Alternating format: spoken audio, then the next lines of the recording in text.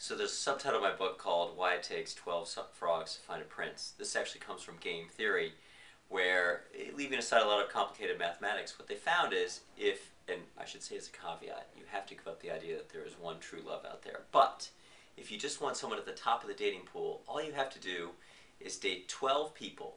And then after those first 12, the next person who comes along who's better than those first 12, if you choose that person as your partner, you have a very high percentage chance of getting someone in the top 10% of the dating pool and almost no chance of getting someone in the bottom 25% of the dating pool. So if you're willing to take a leap on love and actually give mathematics a chance, there's your mathematical advice.